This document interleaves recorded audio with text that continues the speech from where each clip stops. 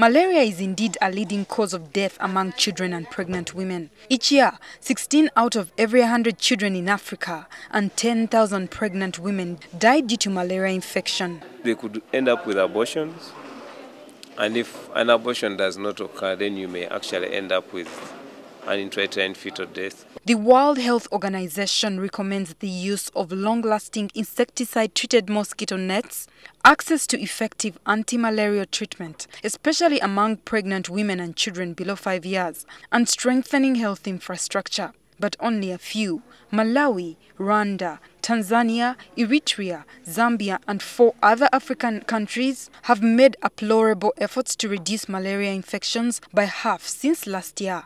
But while Rwanda is lauded for decreased numbers of malaria infections, controlling malaria in low transmission intensities is not something that is very, very difficult.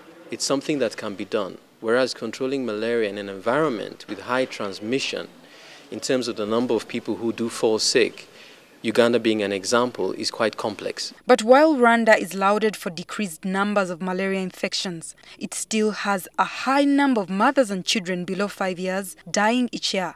181 children out of every 1,000 born in Rwanda die, while 383 mothers die during or after birth. A similar story goes for Malawi, Zambia and Tanzania. Now, under the African Leaders Malaria Alliance, 28 African presidents have agreed on action points to end this tale of doom. They plan to implement the World Health Organization's recommendations on malaria and, importantly, eliminate taxes on malaria preventive commodities like insecticide-treated nets and more. As I said, if there is enough funding, and this funding is sustained over time, we can achieve these goals. Very little is said about the actual cause of death, which is severe malaria.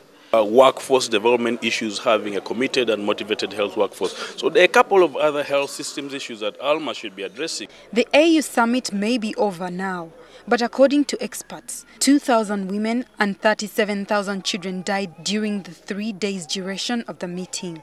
Leah Bwanika, NTV, Tonight.